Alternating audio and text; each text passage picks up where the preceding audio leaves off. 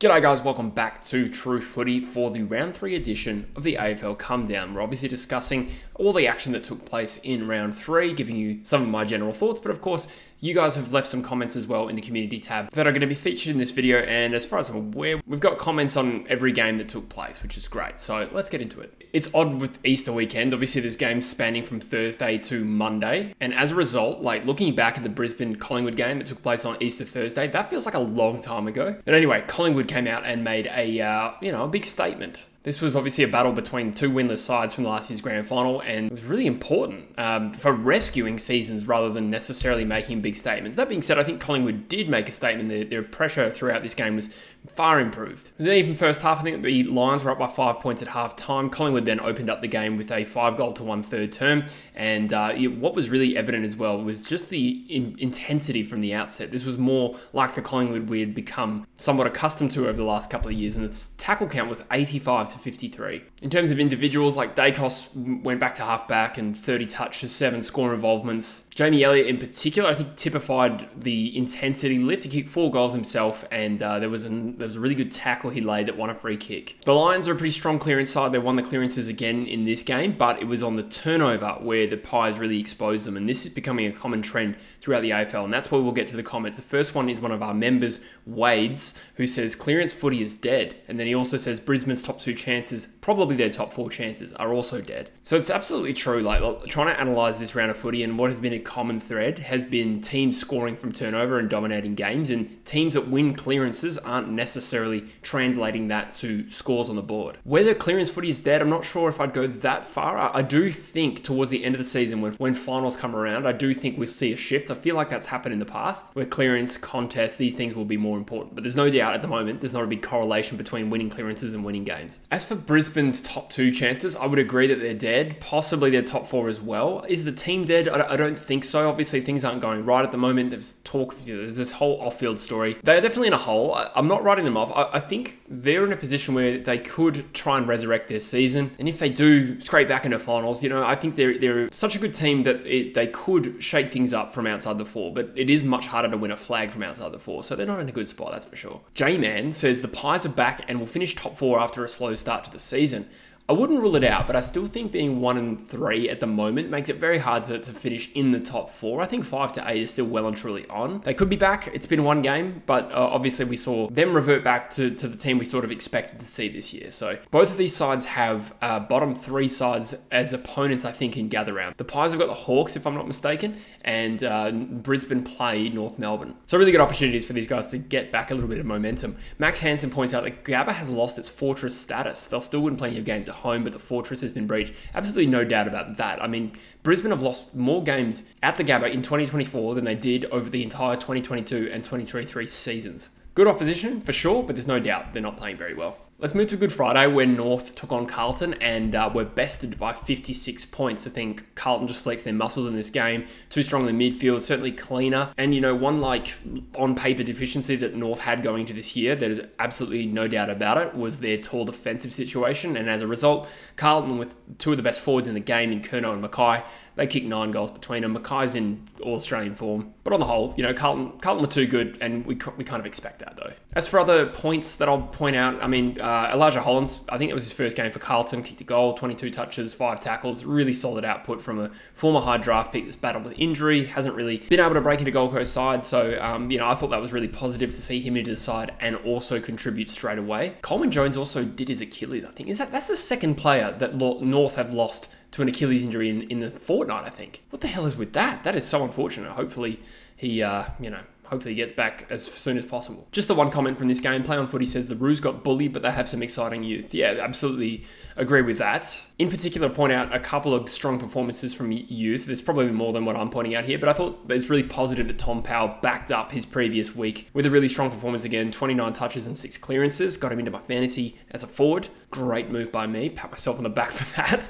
And also Wardlaw had 7 clearances. Again, I think Wardlaw's next evolution will just be sort of a little bit like Matthew Rowell. Over time, they'll start winning a bit more outside ball, but 7 clearances is great for his age. Then we'll go to Optus Stadium, where Fremantle were far too good for Adelaide. Much was said about this game in terms of how bad it was, specifically the skills. The skill execution from both teams wasn't particularly great, but make no mistake, Fremantle was far better than Adelaide. For the Crows, I thought their pressure was good, but there was no midfield forward line connection. I think the midfield game was solid. I think a lot has been said about their midfielders, and I will address that in a moment because we've got some comments on that. But yeah, to score 34 points in a game, what are you, West Coast? For Freo, I thought in individuals, Michael Walters was great. Jordan Clark as well, I think, is having a bit of an underrated season. He's still getting the recognition from Freo fans, not so much anywhere else yet, but 26 touches and 7 marks in this game, and that is also his averages for the year. Alex Pearce as well has been talked about in the media. I thought he was really, really good. So where are Fremantle at the moment? They're 3 wins, 0 losses. You can only beat the teams ahead of you. It is worth noting that none of their opponents have won a single game yet, but I don't think that's necessarily a mark against Fremantle. I think we're seeing progress, and what will happen, I think, is if they start accumulating these wins, sure, this was a scratchy performance in terms of skill execution, but a lot's going right. They've got some top-end talent now. Luke Jackson and Caleb Sarong are certainly in the elite category. I think they can improve on this baseline, and it's really positive for them that they're 3-0. So we'll get to the comments. Samantha Jane Rose, member of the channel, says, "Not sure I trust the Dockers quite enough just yet. It's a long season, but I am largely liking what I've seen.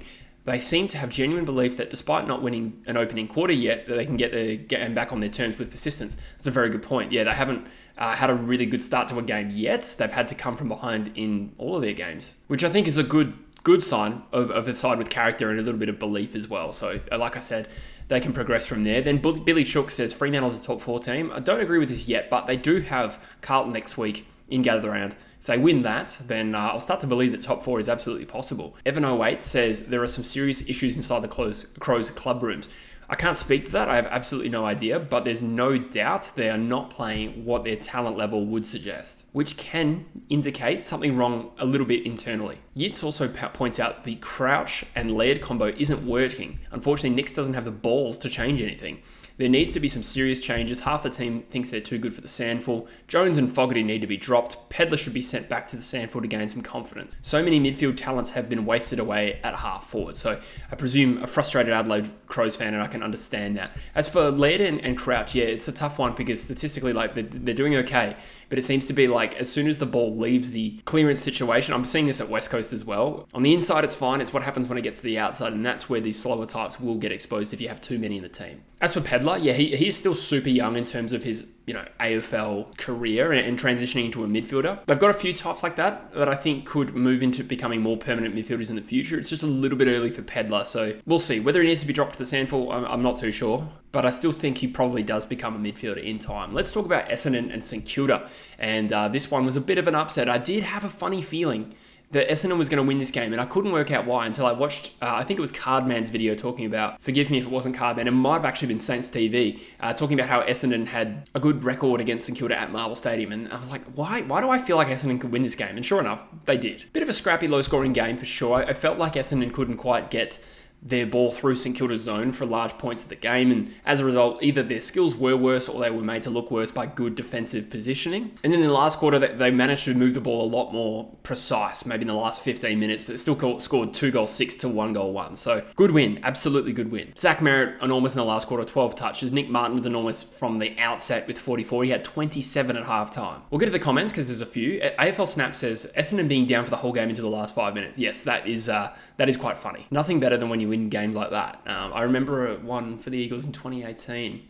Can't remember exactly what it was, but it definitely happened. Play on Footy says the Saints missed Henry and King. Probably true. You take out Max King, he might have been the difference here, but you still got to give credit for Essendon. They were 2-1 to start this season. Their one loss was a very respectable one. They should be pretty pleased with where they're at.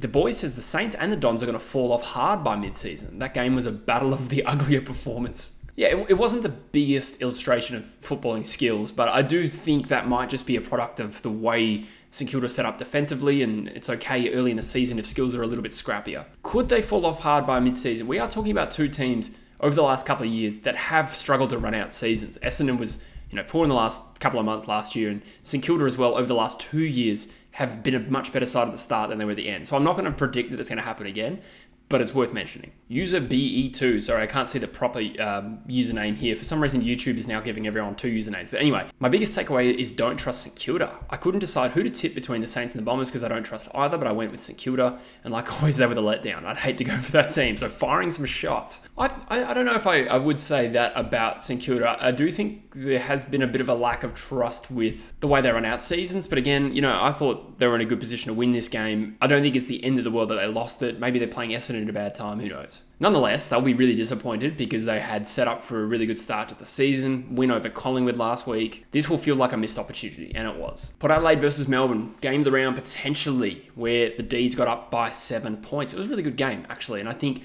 pretty good litmus test where I think we learned that both teams are going to be good this year. And funny game to analyse statistically. Like Port Adelaide, 28 shots on goal. Not only that, they had 66 inside 50s to 45. They won the clearance battle 52 to 37. Not only that, but their tackles inside 50, they won 20 to 9. So these are all indicators of a pretty healthy win. And yet, the Demons were able to prevail. They managed to respond every time Port Adelaide got on top and kicked big set shot goals. And that was ultimately the difference between the two sides. So I think the read on this game is that both teams are going to be good this year. Melbourne, this is a great test for them to have passed. They're looking in fantastic shape. And we'll get to some comments because they address this. Doggy Doug says Melbourne are just about flag favourites. Maybe. They're certainly in that conversation. Again, it's a little bit early. I mean, GWS and Sydney lost this weekend, obviously, and GWS didn't play, but Melbourne are looking, you know, as good as any. To beat Port Adelaide in Adelaide is a really good tick. Wade says Melbourne has to pray for Max Gawn to stay healthy all year. So I'll point out that Gawn had 50 hit-outs and 28 disposals. Can they win without him? I think they've got enough talent to win games without him, but he is also an elite ruckman, so naturally you would be praying for him to stay fit. Blease JC says goal kicking is the only thing keeping Port from a flag. Big call. I wouldn't say it was as simple as that, but obviously it has been pretty poor. Henry Winspear says Melbourne's culture was questioned and they want to prove everyone wrong. They look like have the same hunger they did in 2021. It could just be that they are starting the season well like they historically do, but their pressure on Port Adelaide was through the roof. I agree. They're looking like a very united team at the moment. Like I said in the preseason, like sometimes this outside noise can either ruin a club or it can galvanise them. And so far what we've seen from Melbourne, save for their opening round loss, they look pretty galvanised to me. And Play On Footy also chimes in with Melbourne are on something good, unbelievable game against Port. Agreed. Great game of footy and Melbourne are in good shape. Then we had an Easter Sunday battle for the ages between the Western Bulldogs and the West Coast Eagles. An absolute thriller. Bulldogs winning by 76 points. You know, again, not so much to analyse here. We sort of saw this coming, but Treloar was really good, 35 touches and a goal.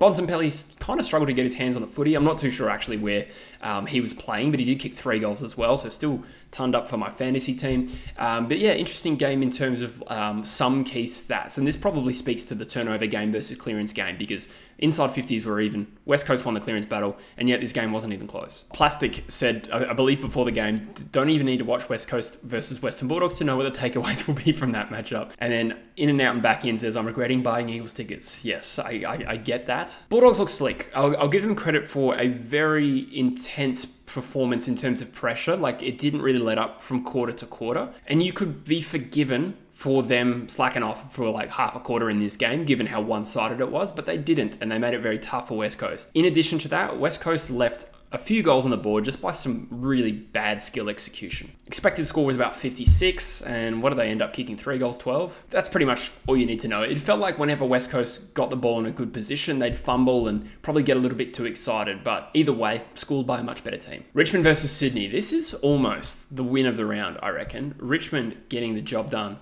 over the Swans at the MCG. I think Richmond are worthy of a heap of praise for the way they've started this season. I highlighted them as a team with an okay best 22 that relied a lot on their best players, and if those players got injured, they would struggle. Their injury list at the moment includes Prestia, Hopper, Jack Graham, Josh Gibcus, who is not a key player yet, still obviously someone they want to get into their team. And after this game, they've lost Lynch, who missed the footy to start the year anyway, and Bolter as well. And yet, they are playing like a really desperate and galvanised and motivated football team. And I looked at that as a West Coast fan right now, and I'm envious, like full credit to them. The vulnerability will be if the injuries continue. I would worry for them in a sense because it's hard to sustain that when you're so many soldiers down. But on what we've seen so far, they look fantastic. Taranto was great. He had 8 clearances. Bolton, 25 and 2. We know these guys are good, but there's also a lot of role players who came in and did well. Like Lafau kicked 2 goals from his 2 opportunities. And that Mansell guy as well, 17 touches a goal and 6 tackles. Just typical of a youngster without a profile coming in, getting the job done. There's a lot to be learned of from this game that West Coast should be looking at, and they probably will be watching this thing as we play Sydney next week. For the Swans, I mean, Heaney was good again. What do you have, 27 touches and a couple of goals, I think it was? But James Rowbottom,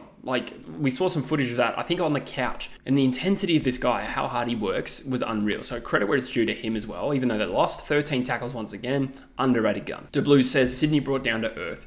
Potentially caught napping by a side, playing like they've got a lot to play for. So respect. I think this is a blip on the radar. They're still a good team. Nonetheless, a little bit of a reality check for sure. And finally, we've got the Easter Monday clash between Hawthorn and Geelong with the weird lightning delay. Max Hansen says, if I had $1 for every time the AFL game was delayed by lightning in the past 3 years, I would have $2, which isn't a lot, but it's weird that it's happened twice. Yeah, true, we went a long time without seeing it. I do remember a final between Sydney and West Coast in 2004, where they nearly called the game off at half time. And the other one involved West Coast too. That was Melbourne and West Coast at Optus Stadium. I was at that game. It is kind of weird. But anyway, enough about that. This game, yeah, was kind of weird, topsy-turvy.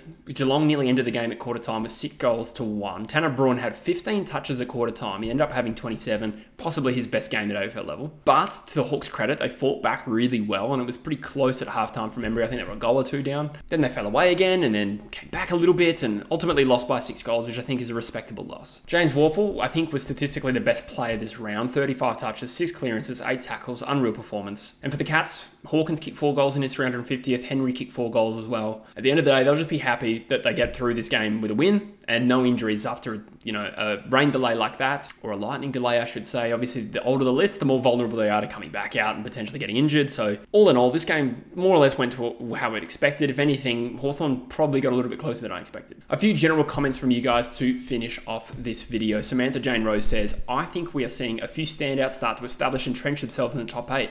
Yeah, like, who are the best performed teams so far? Carlton, Melbourne. I'd give Port Adelaide that credit too, and the Sioux Sydney sides. Then there's a few teams behind that still proving themselves. Fremantle have won 3 games, but probably need to prove it against some better teams. St Kilda, really good start to the season, then a blip on the radar against Essendon. So it's starting to take shape, and hopefully Gather Round will be quite revealing once again. She also says, is it just me, or does it feel like the number of players suffering severe injuries like ACLs has increased this year? Just at a glance, it feels like we've had an awful lot of them so early in the season. I don't know what the stats are on this, but I have noticed that too. And like I said, 2 Achilles injuries to North players. Like, what are the odds of that? Achilles injuries are quite rare. Is there a reason for it? I'm not too sure. Like, that's not really my area. The game, in theory, is more demanding than it's ever been. Does that necessarily lead to more ACLs? It could be a statistical anomaly, but I have felt like there has been a bunch. What do we have? 2 in opening round? Shocking stuff, shocking stuff.